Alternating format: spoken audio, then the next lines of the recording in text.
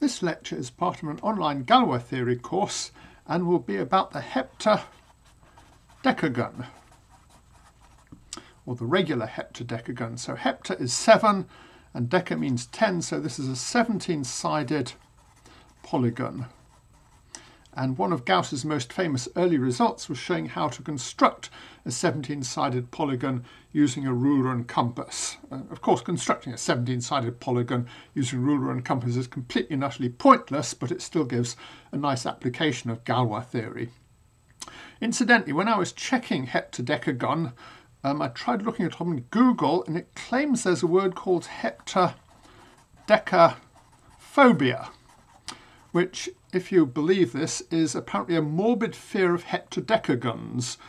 There's a Wikipedia article that claims 17 is unlucky in southern European countries in the same way that 13 is unlucky in northern European countries. I'm not quite sure whether this is some sort of weird Wikipedia hoax. I mean, they do have a picture of an Italian plane where row 17 of seats has been omitted, but for all I know, this is some sort of weird scam by the aeroplane manufacturer to make their planes look bigger or something. Anyway, let's get back to Gauss. So, first of all, we recall that a number is constructible by ruler and compass is equivalent to saying you can construct it from the rational numbers using the field operations plus, minus, times, divide and the square root operation. So we take the usual field operations and also allow taking square roots. I'm not going to prove this. It's not too difficult if you know some Euclidean geometry. You first use analytic geometry to show that any number you construct by ruler and compass can be defined using these operations.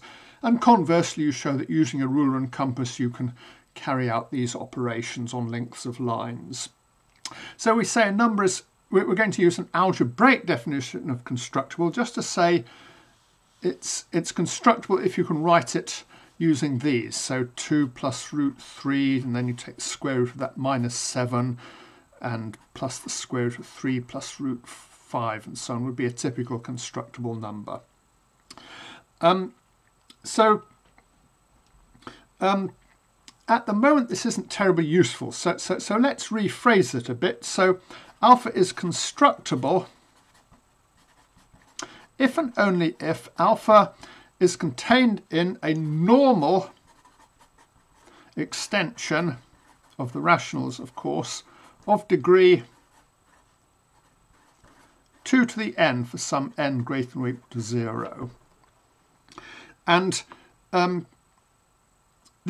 this actually allows us to tell whether numbers are constructible, because now we've reduced it to a problem about finite extensions which we can go around applying Galois theory to. So let's just quickly sketch the proof of this. So first of all, suppose alpha is constructible. What this means is we can start with the rationals, and then we have, let's call this K0, and then we construct from that a field K1, which is the rationals, and then we adjoin the square root of some number alpha 0 in K0. And then we can have a field K2, which is K root of alpha 1 for some alpha 1 in here. All these extensions are degree 2. And eventually we'll get up to Kn, and our alpha is an element of Kn. So alpha is in an extension of degree 2 to the n. But this is not good enough, because Kn need not be normal. And it's quite easy to see an example of this. In fact, I gave one earlier. All we do is take q contained in q the square root of 2, contained in q with the square root of 2. And this is not a normal extension because it doesn't contain the complex square roots of 2. So this construction doesn't prove that alpha is in a normal extension of degree of power of 2. So, well, it's not too difficult to modify this. So we start off with q, which is equal to k0, and then we take k1, which is k0 with alpha naught added. So we take the square root of something in alpha naught. And then we take k2. We don't just take k1, the square root of alpha 1. We also adjoin the square root of all conjugates of alpha 1.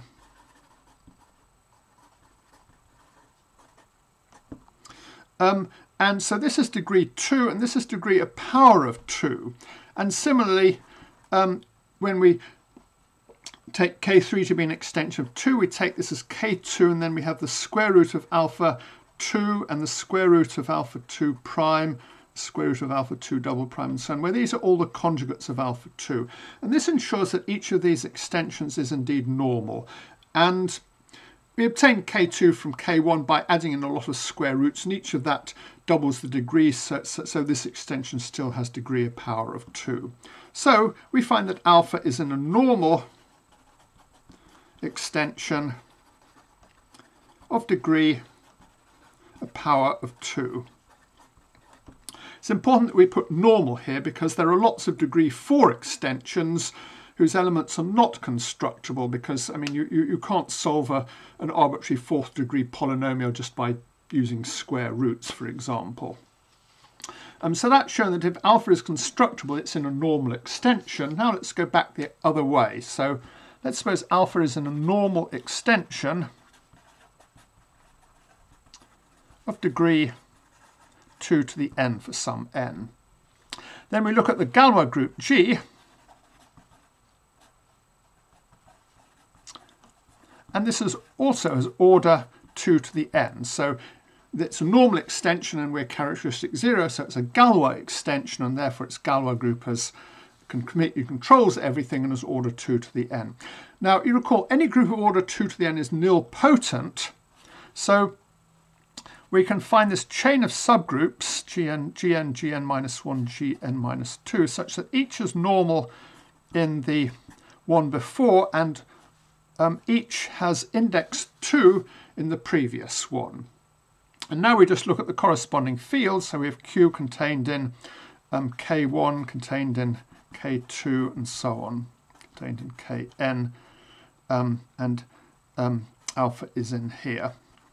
And now each of these field extensions is degree 2, so K2, for example, over K1 is of order 2, and this means that K2 can be generated over K1 by taking the square root of something, because if we take some element alpha in K2, then it satisfies some, it's a degree 2 extension, so it satisfies alpha squared plus A alpha plus B equals 0 for A, B in K1, and then we can just apply the quadratic formula. Alpha is minus A plus or minus the square root of A squared minus 4B over 2. I should have used B and C, but never mind. And we're not working characteristic 2, so we don't need to worry about dividing by 2. And we can see that K2 is generated by the square root of something over K1, and so on for all the others. So alpha in here is a constructible number. So that shows that a number can be constructed using square roots and field operations if and only if it's in a normal extension of degree 2 to the n. So for example, we cannot construct a regular 7-sided polygon. Well, constructing a regular 7-sided polygon is more or less the same as constructing the number 2 pi over 7, or the cosine of 2 pi over 7, because if you take a regular 7-sided polygon, 1, 2, 3, 4, 5, 6, 7, of a circle of radius 1, then this distance here is going to be cosine of 2 pi over 7, and constructing this distance is the same as constructing the polygon. And we've seen that this number here is a root of an irreducible degree 3 polynomial, whatever it was, 8x cubed plus 4x squared minus 4x minus 1, or something like that. So any extension containing cosine of 2 pi over 7 has degree divisible by 3 by the multiplicative formula for degrees, so is not a power of 2. So this number here can't possibly be a constructible number, and we can't construct a 7-sided polygon. Now let's look at 17-sided polygons, or more generally, let's look at p-sided polygons. So we recall that constructing a p-sided polygon is more or less the same as constructing a p-th root of unity. So, which is a complex number. When we say a complex number is constructible, we just mean its real and imaginary parts are constructible, rather obviously. So we recall that x to the p minus 1 is not irreducible. If we divide it by x minus 1, we get x to the 0 plus x to the 1 plus all the way up to x to the p minus 1. And we recall that this is irreducible. And the standard proof of this is you just change x to x plus 1 and invoke the magic word Eisenstein. And Eisenstein's criterion then implies that the polynomial is irreducible. So suppose zeta is a p-th root of unity, not equal to 1, so it might be cosine of 2 pi over 7, so cosine of 2 pi over p plus I sine 2 pi over p, for example. Then we know the other roots of x to the 0 plus x to the 1 plus x to the p minus 1 are the other p-th roots of unity, so they are zeta, zeta squared, zeta cubed, all the way up to zeta to the p minus 1. So the extension q of zeta is normal because it contains all the other roots of this polynomial. It's just the splitting field of this. And it's obviously separable because we're working in characteristic naught. So it's a Galois extension. This is sometimes called a cyclotomic extension. Cyclotomic extensions are just extensions generated by roots of unity, and they're incredibly important, and they're the easiest sort of extension, and we'll be talking about them a bit more later. So anyway, now we can work out its Galois group. Well, we sort of did this for p equals 7 earlier, and the general case is rather similar. So we have an automorphism, must take zeta to zeta to the I for I in z modulo pz, a non-zero element of that. And if we compose these, if we take zeta to the I to the j, this is just zeta to the ij. So the group operation is just multiplication. So this is the Galois group. And we can see it's the whole Galois group because we know the Galois group is order p minus 1. And here we found p minus 1 automorphisms, so that's everything.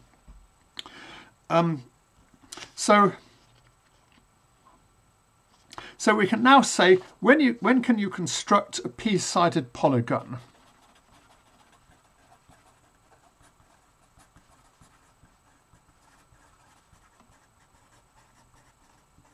Well, this is equivalent to saying that q of zeta over q has degree a power of 2. By what we just said. We know it's a normal extension, so all we need for it to be constructible is that its degree is a power of 2. Well, the degree is just p minus 1. So p is equal to 1 plus 2 to the n for some n. And these are the famous Fermat primes.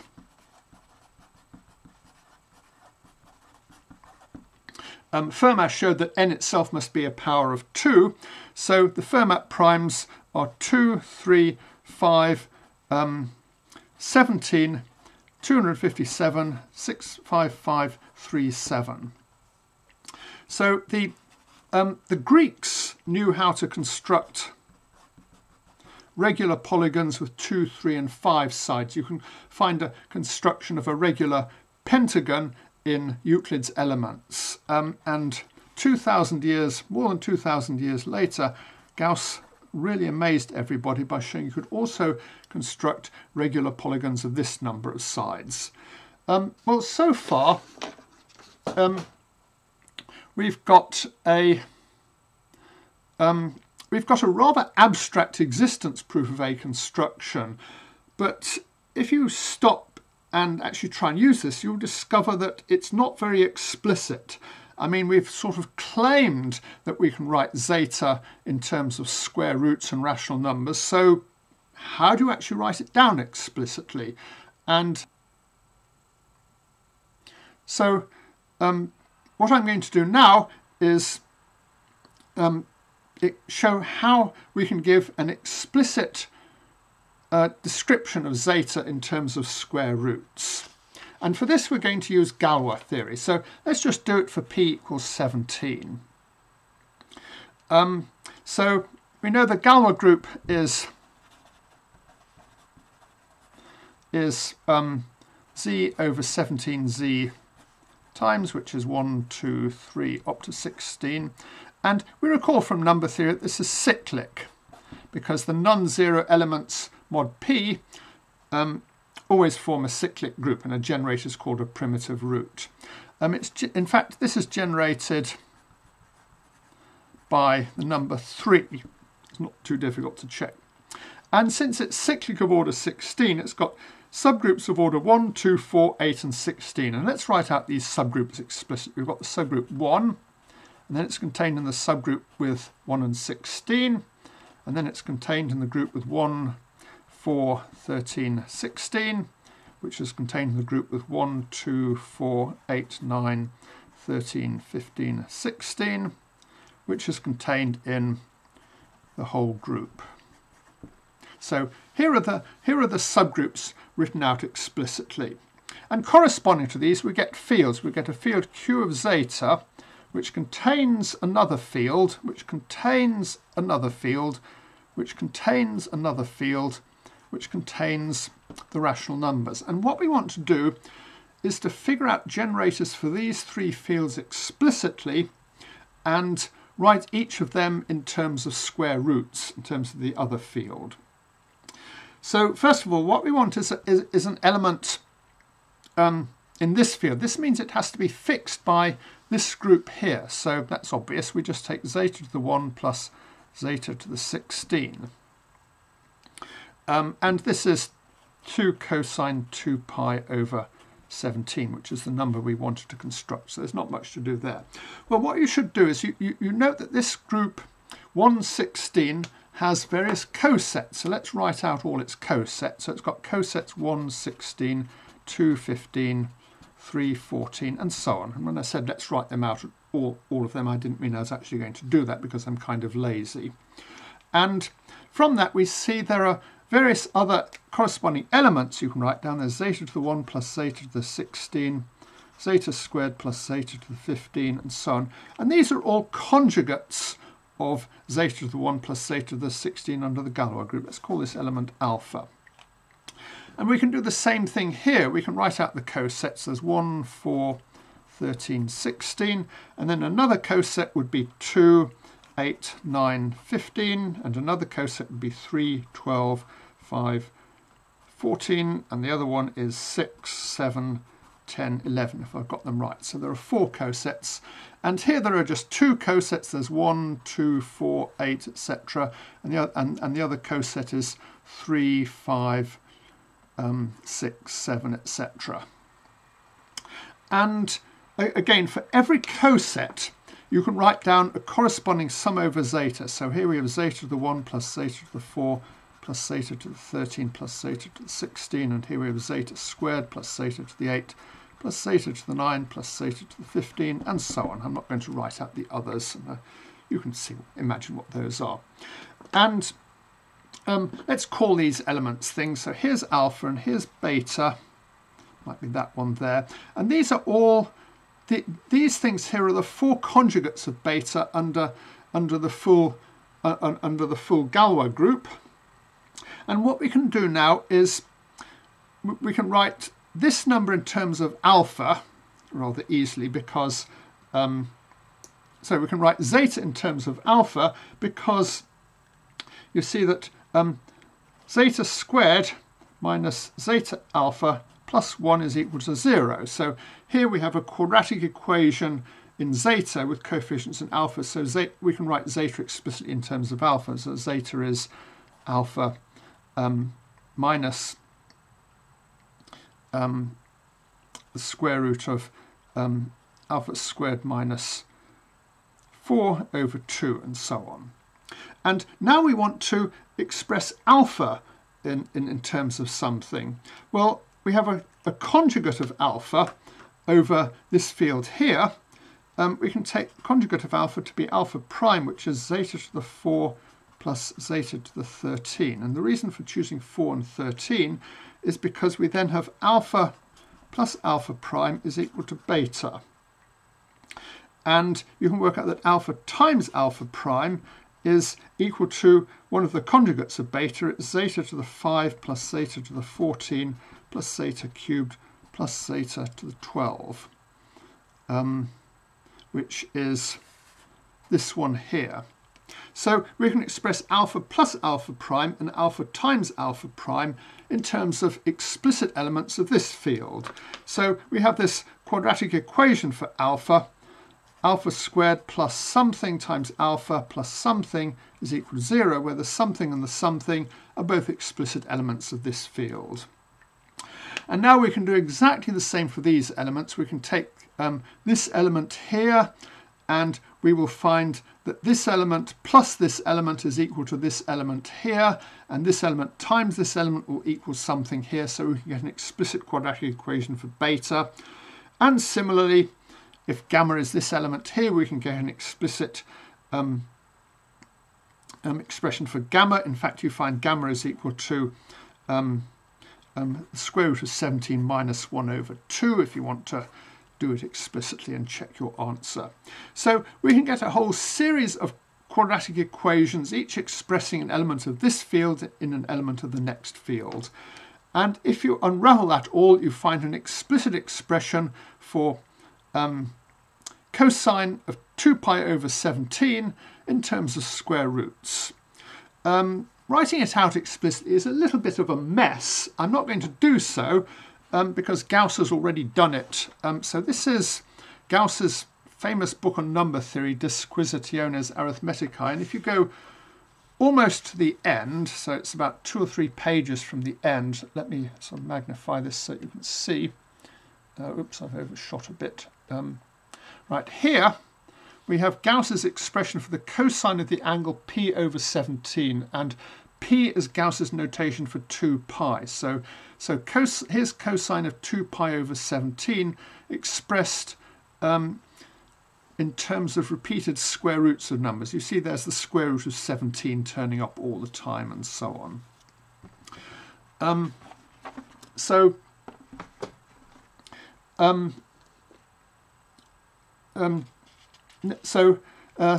I guess that's enough about heptadecagons.